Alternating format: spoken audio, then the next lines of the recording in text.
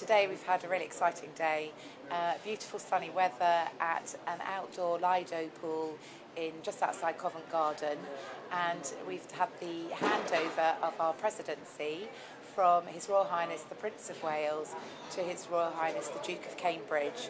So after 40 years, the Prince of Wales has handed over to his son, which is a really exciting day for us.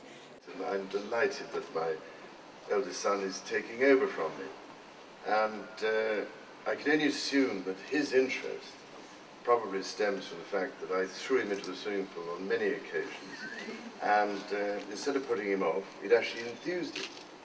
And so I'm thrilled that he has decided to carry on the tradition, started really by my father, who I know began as your president right at the beginning, of course, of the start of the BSAC. It's a great honour to be here with my father to accept the presidency of the British Sub-Aqua Club, continuing that from my grandfather as well. And like them, I can proudly say I learned to dive with the club and share your passion for the sport and the underwater environment.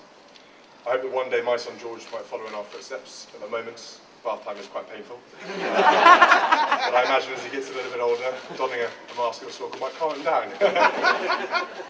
A really amazing day, and we actually got the Duke of Cambridge into the swimming pool, and he had some snorkelling with some young people. They did a bit of racing with the snorkelling, and then he went for a scuba dive with our chairman, Eugene Farrell.